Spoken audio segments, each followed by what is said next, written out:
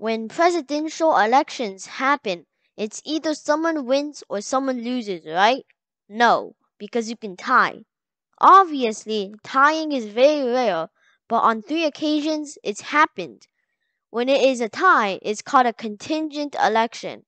When there is a tie, the decision comes up to the United States House of Representatives.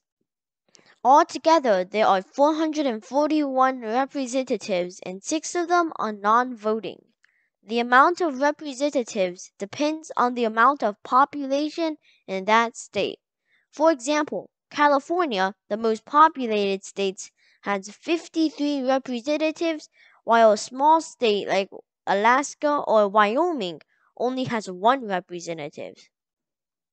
So then, the House of Representatives votes. But if you have watched the video on how the president is elected, you know the Electoral College decides the votes.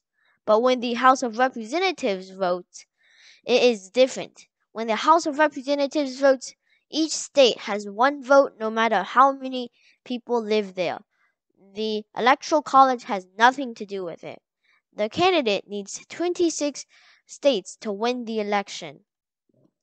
But then, what if there's a tie in the House of Representatives? Then the House keeps voting until a president has 26 votes. But what if the House can't get a president by Inauguration Day?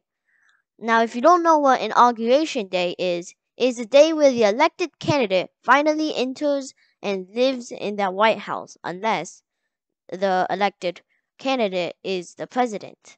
So what if that happens? Then the vice president, who is elected by the Senate, becomes the president until the House decides who the president is.